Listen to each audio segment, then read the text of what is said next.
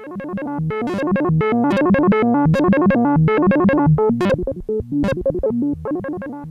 YouTube, it's Justin, aka Demonic Sweaters, back again with another little TD-6 video. I know I've done several videos on this same topic recently, but I just wanted to do one more because I wanted to make a more clear video on how to transmit the data using a computer. Now, I actually did find a way to do this using a Mac, which is before I always had problems using a Mac. So today I'm going to show you guys how to transmit and receive data from your TD-6. That is, being able to back up all of your custom kits and be able to install the ones that I make using a PC computer and a Mac computer. Now, the two programs we're going to be using to complete this task is for PC, there's one called MIDI-OX, and for Mac, there's one called SysEx Librarian. I'll post links to both of these down below. They both work really, really well. So let's just go ahead and start walking through the process of how to do this. It's really simple. Just make sure you have a good MIDI connection from your TD-6 to your computer, whether it be a PC or a Mac, and these should work just fine. So let's go ahead and get to it. In order to make this work, what you're going to have to do is connect the MIDI output from your TD-6 to a MIDI input. In this case, I'm using the Alesis IO4. This is for the backup process. And then you're going to want to basically reverse that cable and go from the output into the input of the TD-6 when you're restoring it. Now, you could just have two cables, both plugged in at the same time into the input and output, but I only have one cable, so that's why I'm switching it. But make sure you do that. You could also use a USB MIDI cable or something like that, but make sure it's a good one because those don't always work so well. Make sure you're getting one with good reviews. If it's like one of these really cheap $5 ones, sometimes they seem to have errors when they're trying to transmit data.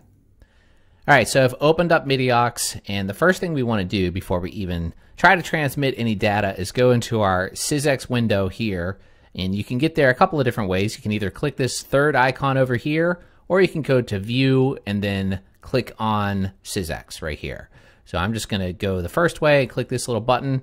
Okay, now this is our main window that we're actually going to be using to perform this task. Now, before we do this, though, let's go into SysEx menu here. We're going to go into Configure. So what we want to do is make sure that we don't send data too quickly to where the TD-6 will have an error. So the best way to do that is to put some delays between the buffers. And we can perform that task by going to this little window right here. You can see right there where it says delay between buffers. So let's just go ahead and increase this. This is in milliseconds. I'm going to increase this all the way up to like, I don't know, 240. That's probably good. So let's go ahead and do that on both. All right, and that should be good. If it doesn't work, if you get a checksum error on the TD-6, then you just have to increase that a little bit more. But I think this should be fine. So once we do that, we just click OK. And now we go to SysEx and we go to Receive Manual Dump. Okay, now it's basically just waiting for us to send the dump from the TD-6. So let's go ahead there and do that now. Okay, so I've shown this several times already in other videos, but let's just go over it one more time. So we're going to hold down Shift and press Setup, and then push the over arrow, the right arrow rather, until you get to Bulk Dump. Press Enter again, and then press Enter one more time, and then one more time. Now it's transmitting the data, and you should see it going to MIDI-OX right now. Let me go ahead and let this finish, and then I'll show you the result. All right, so it finished sending the SysEx data, so we just click Done here. Now we just want to make sure we save this. Now saving in MIDI-OX is kind of strange. What you want to do is click somewhere in this box here. Press down Control and A on your keyboard to select all, and then right-click this area and just go to Save As. Okay, and now we can name this. Let's just call it TD-6 Backup MIDI-OX 12-16.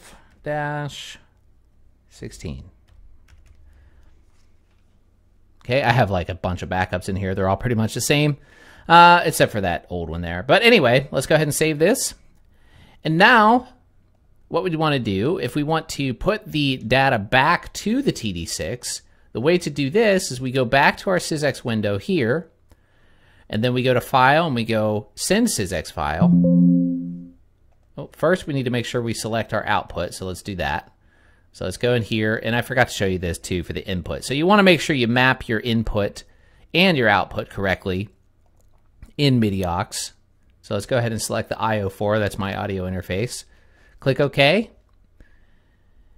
And on the TD6, you don't have to do anything. There's nothing you have, like no menu you have to go to or anything like that. It's basically just always waiting to receive SysEx data, which kind of is weird, but that's okay. That's just how it is. So we're going to click Show the SysEx window again, and then we're going to go to Open, or sorry, Send SysEx File. And now let's select the one we just had, which was, where is it? Here we go. Click Open. And now it's just sending the data. You can see the data being sent on this window back here. And so once that finishes sending all of that data, then the new patches or whatever you just wanted to write to the TD6 will be there. All right, now let's show you guys how to do this on Mac. It's pretty much the same thing. I just finally found a good program that can do it. All right, so in order to do this correctly in Mac, you're going to need this program called SysEx Librarian. And I'll post a link down below to download this. And this is the best one that I've found. I've tried various things on Mac and none of them seem to work.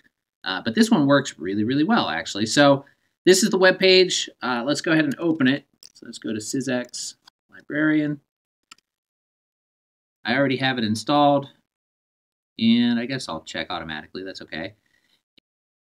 All right, so in order to do this, what you want to do is tap this button that says Record Mini.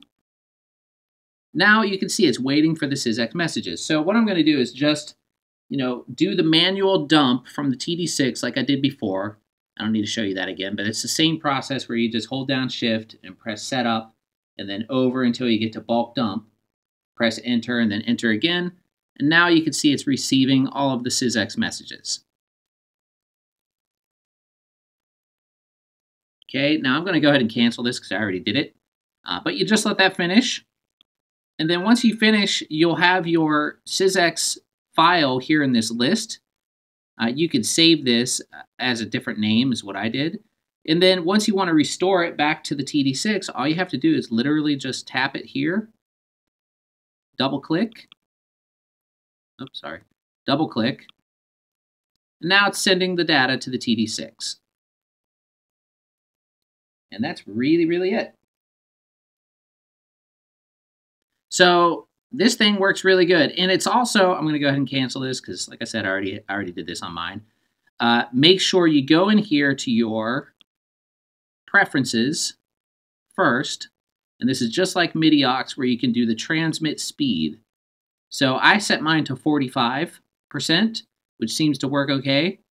But if you get checksum errors when you're trying to transmit data to the TD6, slow that down and then it should take care of it. You can also mess with your transmit buffer size. I set mine to 128.